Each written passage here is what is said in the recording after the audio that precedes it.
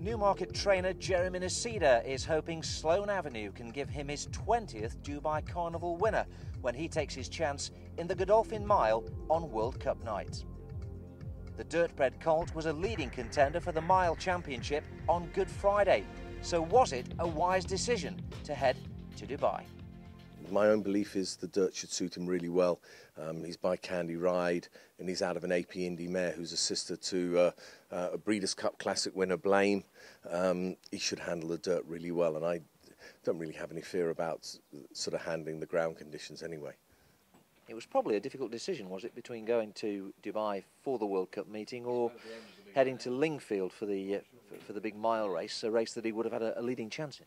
Yeah, I mean, I suppose we went to Lingfield, we'd been a very strong favourite, but, you know, there's a lot of difference between, you know, a £100,000 race and a $2 million race. So, you know, and I think he will go on the dirt. You know, the opposition in Dubai, I think we fit very well into the race.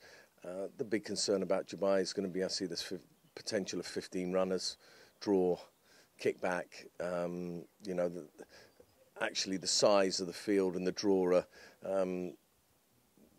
I actually find a little bit more worrying than the opposition. I think he's well up to competing against the horses that are in that race.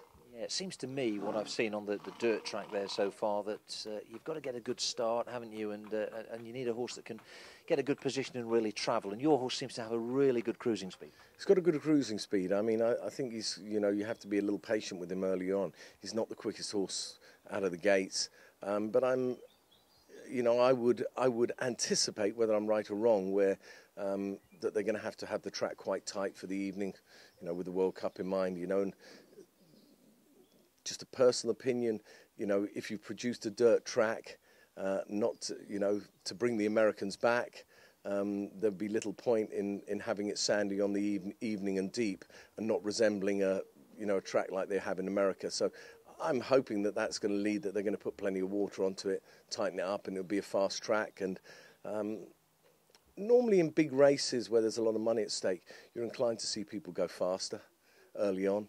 And I think this race, these are all my gut feelings, but I think it will be run at a different kind of tempo to what we've seen through the rest of the carnival. And maybe that tempo early on will give horses coming from behind a better chance. You know, having watched some of these races that they've run on the dirt through the carnival, you know, they're running the first quarter of miles in 26, 27 seconds, you know, compared to an American race on the dirt over a mile where they'd run in 22, 23. You're looking at 20, 25 lengths slower for the first two. So they don't really stack up as dirt races yet. So we'll see what happens on World Cup night.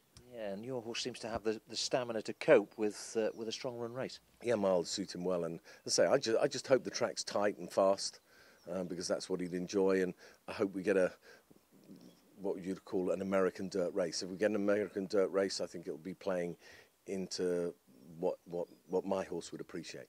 Yeah, well, you certainly know what it takes to win on the dirt. You trained out in the States, so you've probably got an advantage over some.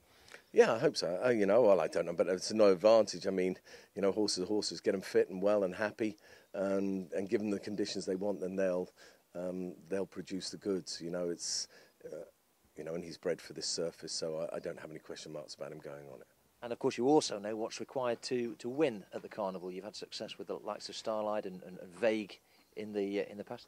Yeah, had a lot of success out there. You know, I think we've had sort of 19 winners at the carnival in years gone by, and at about over a 25% strike rate. Sadly, never got the job done on World Cup night. Had a big run with Wilco finishing third in the World Cup a good few years ago, and had other horses like Major's Cast and Strike the Deal who've been placed on World Cup night, but yet to have a winner. And it would be nice to go there, and I think we go there with a good chance. You know, be glad to compete there, and hopefully we can hit the jackpot. And what are the riding plans? Frankie Dettori rides. He's been riding in work most of the spring. He's delighted with the horse. And he looks to be a horse with a nice temperament, so you know, he looks to have the constitution to go globetrotting. Yeah, we've already had him in America this year, and sadly the day before he was due to run at Gulfstream Park in the beginning of February, he got injured on the track the morning before the race and couldn't run.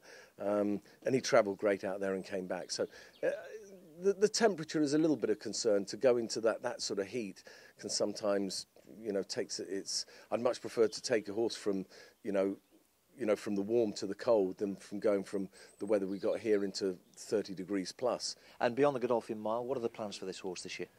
This race is going to tell us a lot about how we go forward. I feel he will go on the dirt, but we still got to go and do it. If he goes well on the dirt, then I'd envisage it.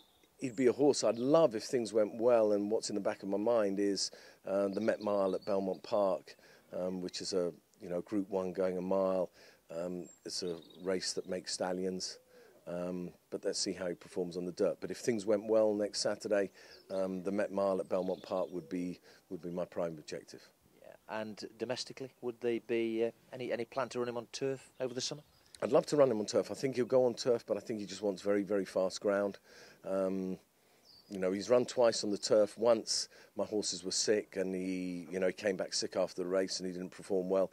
And then next time, it sort of, I shouldn't have run. We got an inch and a half of rain on the morning of the race, and the ground went heavy, and I did run. He didn't like it. He's got very small feet.